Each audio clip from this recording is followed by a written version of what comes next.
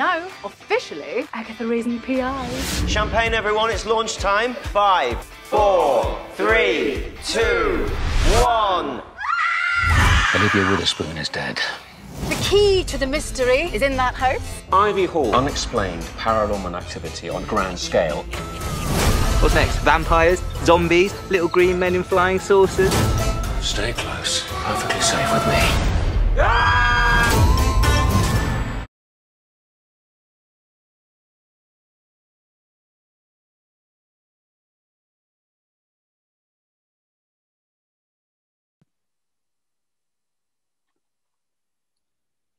Hello, welcome to Unrestricted View Horror Film Festival, and here for today's episode of Meet the Director, we've got a producer, and that is Chris Nials. Hi Chris, how are you doing? Hello, very well, thanks James. Yeah, good to be here. Oh, it's good to have you. So how's lockdown been for you? Has that been... It's been interesting, I'll give you that. I mean, it's... I think I'm pretty much the same with everyone now, just sort of fed up to the back teeth of being inside and not really knowing what's supposed to be doing and going on. But as with everyone else, trying to make the best of it. And I'll tell you what, one good thing is, I'm sort of donning my producer hat, it's been kind of liberating and humbling to see how creative people are being when creating things, particularly, you know, film. Obviously, we've seen some crazy stuff come out with things like Host coming out. There's just, you know, all these ideas that are born out of lockdown and probably / boredom as well. So at least we've had new content to consume, you know, just to kind of keep us there. So yeah. I mean, sick to the back teeth of it, but trying to make the best of it, as is everyone, I think. Yeah, cool. Well, I mean, you've got a film in this festival, Black Mass, directed by Scott Lias. How did this come about? Tell us the journey of Black Mass. So Black Mass has been... Well, I mean, we shot it unbelievably how quickly time goes. I think about sort of 16 to 18 months ago now. And as with so many projects, it came out of, again, almost boredom and waiting around. So Scott and I have worked together on sort of a few projects. And we've had a feature in the wings for, again, which seems like I think it's been in the process for about sort of 4 years, really. And we'd made a short film just before, something called The Echoes of the Past, which I think actually played last year at Unrestricted View, I think, or maybe the year before. So continuing a lovely trend. And as with producing a feature, you know, these things, when you're trying to raise money, it takes, you know, infinitely longer and is infinitely harder and more complicated than you ever always think it is. So we were kind of found ourselves, Scott and I, at a bit of an impasse, really, where it had been a while since we'd made something, and we were sort of no closer really to sort of getting any funding across for the features. So we thought, well, you know, sod it, should we just make something else? And, you know, Scott had an idea. He had the idea for Black Mass in his head.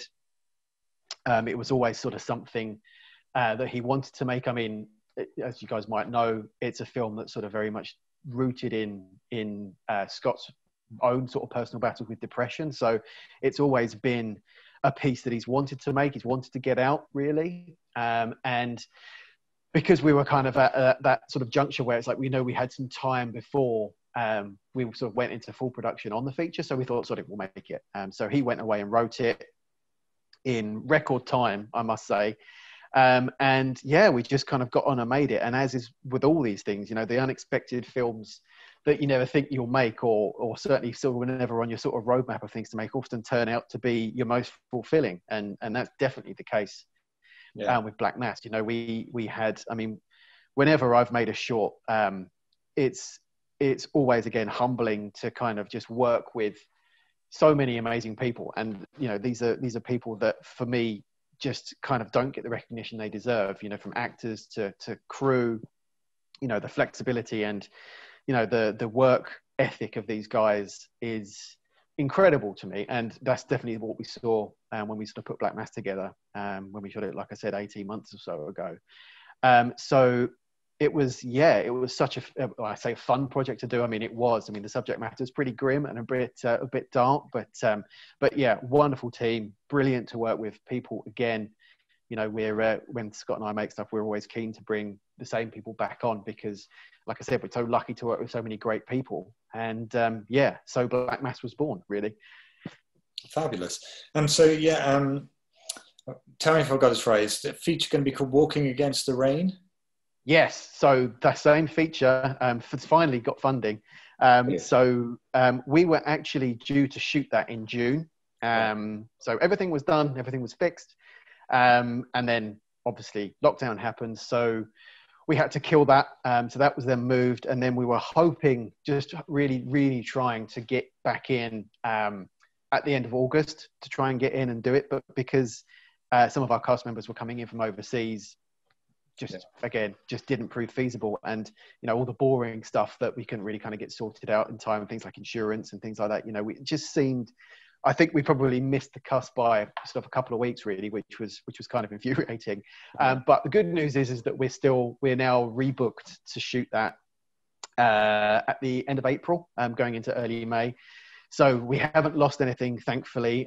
Luckily, I mean, again, cast and crew have been phenomenal in terms of having us mess them around with kind of changing dates here, there and everywhere and just trying to kind of get everything packed in. So yes, as it stands, we've got, I think, pretty much bar a few casualties, the same, exactly the same group of people that were booked to go in June in April next year. So really thankful for those guys for, you know, like I said, just being super flexible. And yeah, here's hoping finally, touch wood, that we can actually kind of get out in the sticks. It's all being filmed up in the Lake District this time. So yeah, outside, in the sticks, in the cold, in the dark. But yeah, should be a lot of fun. Looking forward to getting out there. Yeah, well, hopefully it's a little bit warmer in April, but yes.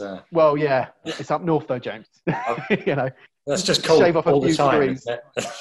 Well, I'm guessing. I mean, we're used to London weather, aren't we? Yeah. So I always feel like we have to shave 10 degrees off wherever we go. But yeah, I think that's true. Yeah. Well, that's fantastic that it's getting going. Congratulations for raising the money. I mean, thank you. We all know how difficult that is to get the funds together for a feature. It's no easy. Yeah, it's been a slog. Yeah. It's been a slog. But again, thanks to, there's been a lot of people that have helped us to get this far. And as with any independent film, it's always a massive community effort. Yeah. As you well know, I think as well. So yeah, it's great to get there, and we hope we do everyone proud with it. Yeah, well, I can't wait to see it in our festival when it's ready. Thank you. There's another one I want to ask you about because I mean, I must admit I haven't seen Early Bird, but you started with a feature, didn't you? So yeah. For my sins, I decided the first film I was going to produce was to be a feature rather than, you know, kind of tread carefully and do a couple of shorts or something. Early Bird, again, it feels like I did it a couple of years ago, but I think it was 2014, so 6, maybe even 7 years ago, I think it was now. But yeah, baptism of fire, as is always like an early production. But again, I met the writer-director. It was a chap called Andrew Flynn, who is a phenomenal writer and a gifted director. Basically that film was sort of based on his experience as a Welshman moving to London, you know, from the hallowed valleys to the big city. He kind of hopped around, you know, sofa surfed, tried to just sort of live wherever he could. And he was completely blown away by the idea of flat sharing, but not just the idea of sort of sharing a flat with someone you don't know. The whole concept of how you basically kind of go, have one interview with a group of housemates and then, you know, decide that you're going to go and live with them without knowing them. I mean, as you know, you don't know anyone, you know, even if you've known them for years and years until you actually kind of live with them. So how on earth could that possibly work with a group of strangers? So, he wrote a really interesting piece. It's such a, I mean, again, not a particularly fun film, but loved making it, and tonally, and we completely fluked out with the timings of it because, you know, it's a story of what's the worst that can happen when you move into a flat share. You know, it's sort of, the fun is in that kind of aspect of it. It just kind of hit at the right time because Sadiq Khan, the film's shot in Tooting, and Sadiq Khan was actually mayor at the time, and he was on a massive push to kind of fire in more regulations around flat sharing.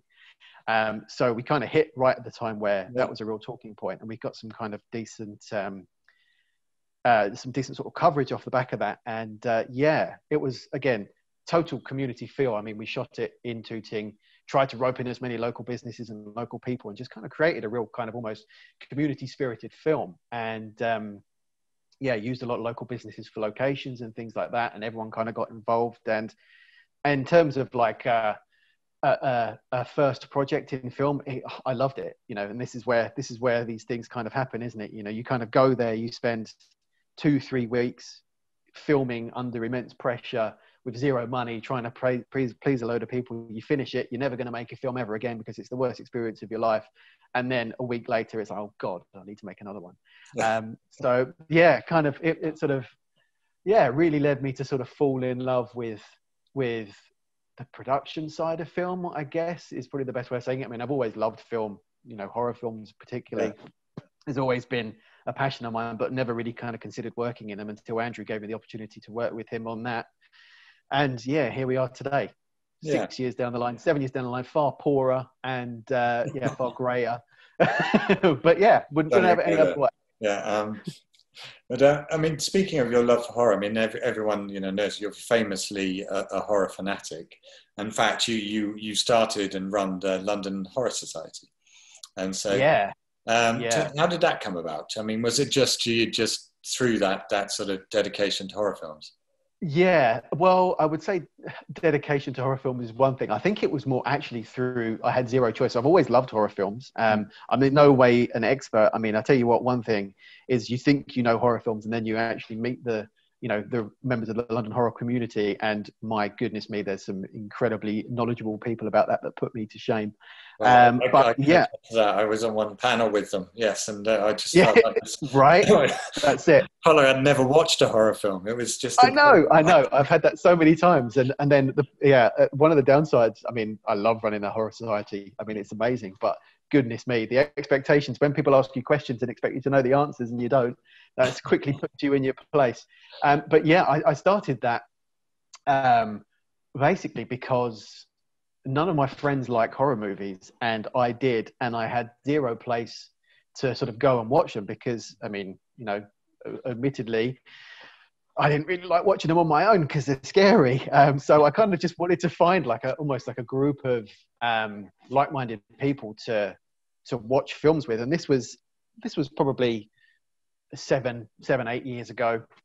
And, you know, things like Facebook groups weren't really a thing there. They weren't sort of like the communities that there are now that are brilliant in terms of bringing people together to watch and appreciate horror. So I thought, I'll start my own one. And it kind of quickly brought me into the London horror community, like I said, or the British or the UK horror community. And I was just overawed and blown away about how brilliant everyone is. You know, how, like I said, how knowledgeable people are, first of all, but how passionate people are about it as well. And supportive, I've always found. So they really support each other. Exactly. That's it. And just fell in love with it, really. And what's so brilliant about being around passionate and supportive people is that they make you want to be more passionate and more supportive. And I basically saw how much effort and how much time and how much love people were putting into creating stuff. And it kind of just got me on the path to thinking, you know, I want to help in any way I can to do this. And, you know, I'm not a writer, I'm not a director, I'm, you know, not in any way near creative enough to ever sort of think about doing makeup or special effects or anything like that. So I thought, what can I do? And I just wanted to try and use any kind of skill I had, which is, I don't know, anything I can do, and still is to this day. It's like wherever I can kind of plug in, I'd love to. And yeah, I just wanted to make a sort of a push to try and help as many people create things, you know, just be it films, which is certainly where it sort of started out at, but, you know, got me involved and sort of seeing what people like the London Horror Festival do, you know, in terms of bringing stuff to the theatre. You know, horror theatre was something I'd never even thought about. And then suddenly you see these people putting on, and I tell you what, it's still, again, it's been going a few years and I've seen a good few things go on down there. But some of the stuff that people bring to stage, again, with zero money and they're getting paid nothing to do it, just through passion, blows my mind. I mean, there's such great creative people making things. I just wanted to be a part of that. I just wanted to help. And I think now, the Horror Society now, we're going through a kind of a shift in terms of what we're looking to do to help people and making it such much more of a focused offering. So yeah, over the coming few months, we're going to be making a much more kind of zeroed in focus on making horror better for everyone, or making it easier for people to not only create stuff but consume it and just have fun with it, really, because I think people deserve it, and there's an audience there, and anything we can do to make people's lives easier, we're there for, particularly now when we're in a climate where people that operate in creative arts are being suggested by the very people that govern this country that what they do isn't good enough, and they should consider doing another career, is just the biggest fuck you to so many people in this country. And I don't want people to stand for it, and I don't want people to sort of listen for it, and I just want people to feel empowered to do what they love and what they're good at. We're not talking about amateurs here. We're talking about amateurs that aren't good at what they do. We're talking about people that are paid hardly anything and are phenomenal. They're absolutely phenomenal. I mean, there is no way near the gap in quality that the budgets of big studio films and independent films, or big studio theatre productions, or indie productions, there's no gap in quality that the millions of dollars or millions of pounds would suggest. And I just want to try and do anything that we can as a group to sort of shrink that gap and get people that maybe haven't considered independent theatre or cinema before. They might love film, but maybe they haven't considered the independent stuff because the coverage isn't there. It's not their fault. And I just want to try and make that easier for people to consume that. So yeah, that's a long-winded answer to what the Horror Society does. But yeah, we're just here to help in any way we can, really. And if someone wants to sort of join and become part of the society, how do they do that? Well, if they just head to our website, which is londonhorrorsociety.co.uk, they can join for free, which is, great. More the merrier. It's a pretty easy sign-up process, and we're happy to have people that are just fans. I mean, that's amazing to have a group of people together. And we buzz off more people we have, or if they're professionals too, I mean, we can hopefully help kind of link people up and get new projects started as well. That's something we're really passionate about too. So yeah, anything we can do. Like I said, I mean, we're always keen for feedback as well. Is one thing, if people have suggestions of what we could do to help, I'm all ears. I mean, we'll make anything happen just to kind of make people's lives a bit better. And I mean, at the end of the day, I'm greedy. It means more content for me to look at and watch and play with. So yeah, all the better. Fantastic. That's great. Thanks for chatting today. I'm going to finish on an impossible question. Okay, fantastic. Here we go. What's your favourite horror film? Oh, I knew it was going to be that one. And I can't give you an answer because it changes every week. So impossible, I know. Historically, I have always said either Halloween, the original Halloween, or The Fog, just simply because they're the first couple I watched. Found them on my dad's, on kind of scratchy VHS copies that Dad had hidden behind the video because I wasn't supposed to watch them, but I found them and I watched them and I was terrified. But that's how it works, isn't it? That's how you kind of get into these things. Honorable mention as well, again, for something that I shouldn't have watched and I was far too young, but now it's kind of come to the fore again and I love it so much, is Ghost Watch, the original kind of BBC, again, from Halloween. Oh, love it. It holds such a kind of special place in my heart. So I know you wanted one. I've given you three there. So yeah, they're the ones that keep flittering around in my head. And whenever I'm asked that question, is always one of those three. So I'll go with those. I know. I love the response. The response is always the same. Oh God, not that question. But thanks, Chris. Thanks, Chris Nials, producer of Black Mass, which is playing on Tuesday, the 27th of October, as part of a group of short films called Little Terrors 2. Thank you, Chris. Take care, and hopefully we can see you in the flesh soon and have a beer. No problem. Thank you. And I can't wait for the festival. I cannot wait, honestly. I can't suggest enough how brilliant the Unrestricted View Horror Festival is. And please do attend. Cheers. All right, buddy. You take care. Cheers, Ed. All right. Bye. Bye.